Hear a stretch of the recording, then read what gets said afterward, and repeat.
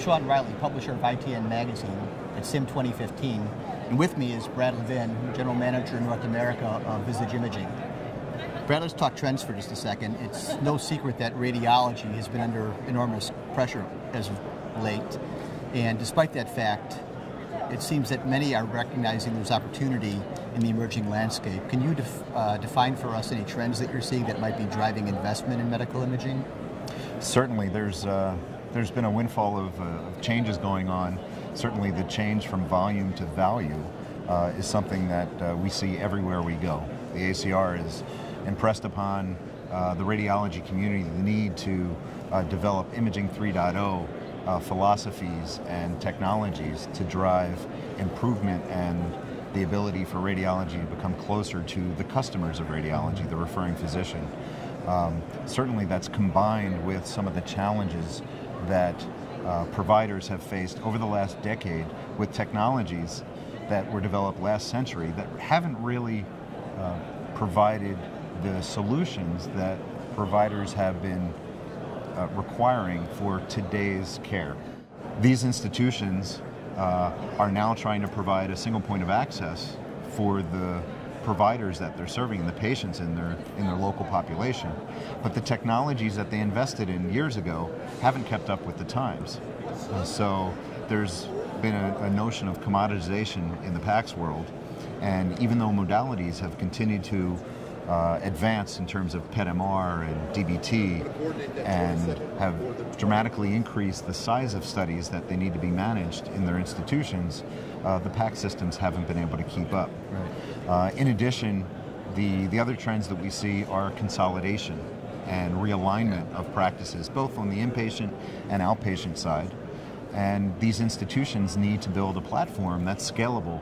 So as they acquire new facilities, as they reach out in their communities and merge with other practices, they are able to obtain the economies of scale that they envision behind those consolidation efforts. Right. And they need the technology to actually drive the improvements in a number of different ways. Brad, in imaging, the viewer is where the radiologist interprets images and where the referring physician views them.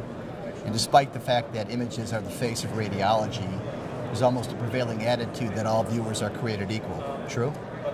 The viewer, Sean, is something that is integral to a day's work for a radiologist and referring physician access to those images. And the viewer itself really hasn't changed all that much since the advent of PACS over 2 decades ago. But today the viewer is incredibly important because it's spanning across the enterprise, and it needs to do more. It needs to optimize the environment for the physicians that are using those tools.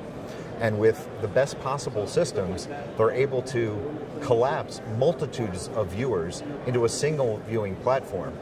So it's really the strength of the infrastructure, the architecture of the system that needs to carry the day. So viewers aren't created equal. Some are created in browsers, some are restricted to third-party components that need to support those applications, and others like Visage are a simple application that works on multiple platforms like PC and Mac and iOS, all powered from the same infrastructure. The institutions that leverage the best viewers are able to consolidate across their enterprises, retiring the use of viewers that once had niche applications, but now they can have a single viewing platform for all of the users of imaging. And that includes non-DICOM or non-diagnostic images as well. Because certainly when enterprise users are accessing the images through the EMR, they want to have access to everything, not just radiology and cardiology images has been historically the case in the imaging world. But through the use of the best possible viewers, they're able to catapult and leap forward the capabilities that the PACS market innovated many, many years ago. Brett, at ACR 2015, industry expert Dr. David Clooney described 3 goals for anyone designing an IT system for radiologists. Yeah, make it fast, make it fast, make it fast. Do you agree? Absolutely. I've been advocating for years, Sean, that the best systems are the ones that actually perform and do the job that the radiologists and referring physicians expect. You need the feature functionality for sure, but a radiologist is not going to wait for those images to come up on their workstation. The referring physicians are not going to tolerate a stuttery image viewer. They want something that works credibly, all the time, in a consistent fashion, but happens very fast wherever they need it, whether they're working in their facility, they're at the outpatient clinic, or acquiring and interpreting images from home. Brad, as institutions prepare to replace their legacy imaging systems, many are taking a fresh approach, deconstructing their traditional PACS with best-of-breed imaging components. You've written a great deal on the subject. Tell us what the strategy is for deconstructed PACS. Deconstructed PACS is something that has been brewing for many years. Because of the commoditization or perceived commoditization of imaging technology and all the stresses on imaging, combined with the challenges in imaging overall, institutions have felt trapped by the systems that they're leveraging. So these systems have put up barriers for them to adopt the latest technologies, the latest modalities, grow through acquisition, etc. So a deconstructed PACS model allows an institution to take back control and seize the opportunity that's before them.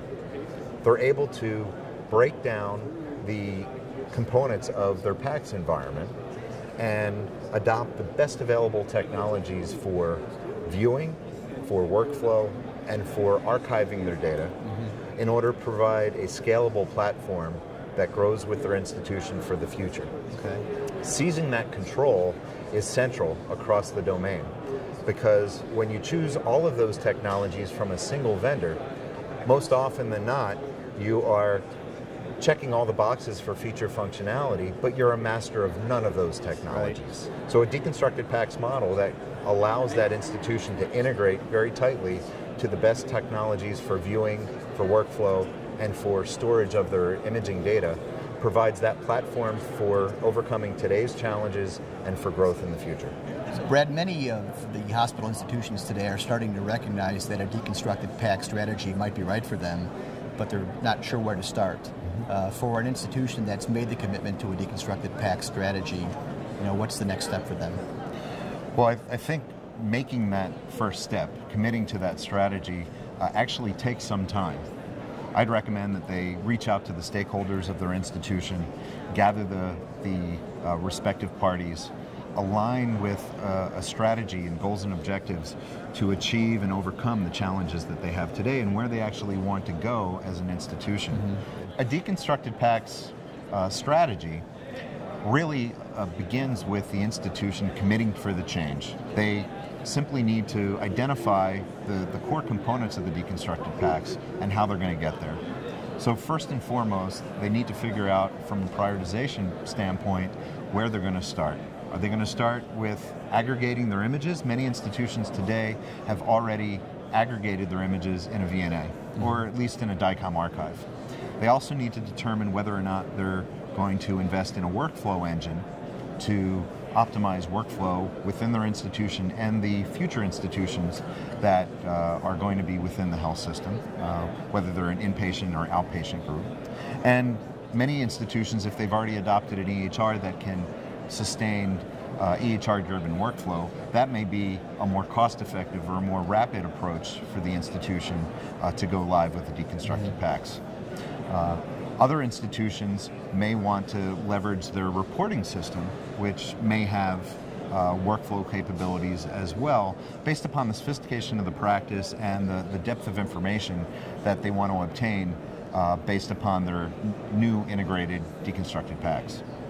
And then lastly, they need to focus on the best possible viewer to provide interpretation, to provide referring physician access, and mobile access to those images. So the superset of systems that come together with the deconstructed PACS allow that institution to be prepared for today as well as poised for the future.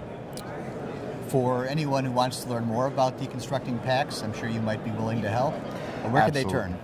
Absolutely. Visage Imaging is here to help. We've got tremendous experience as a leader in deconstructed PACS, working with institutions that have already made demonstrated steps towards that future state, whether they started with VNA or workflow or the viewing component first and foremost. Visage is certainly here to help. We have information on our website. We're willing to consult with institutions about their strategy. This is something that does not happen overnight.